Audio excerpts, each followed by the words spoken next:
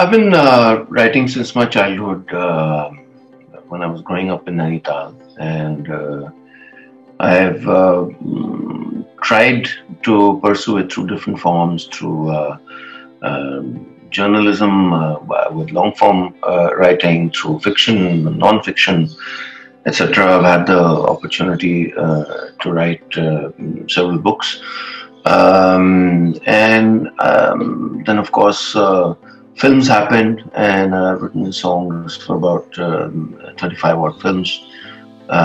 So yeah, I think in one form or the other, writing has been a very, very important part of my life as an artist.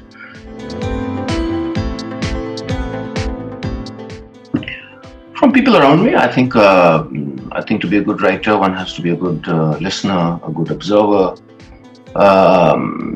That's very important, and I think writers are just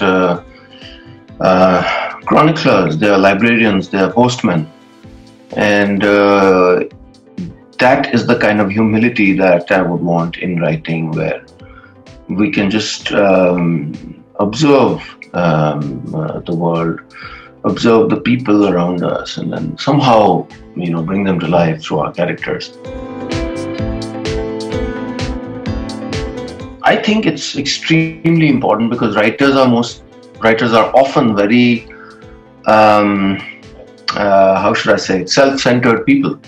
Like all creative people, they're very, focused on themselves, and often that the lack of a sounding board comes in the way of what could be like really good writing. And I think what mentorship does is that a mentor is your first reader or a first listener, and if he or she can guide you, in a way that also teaches you humility, teaches you that yes, what I've written can become better and much better with feedback. I think that's also an important virtue, an important value to nurture. And yeah, so mentorship is extremely important in my eyes. Young people today have already a lot of platforms to showcase their talent by way of the internet, social media, etc.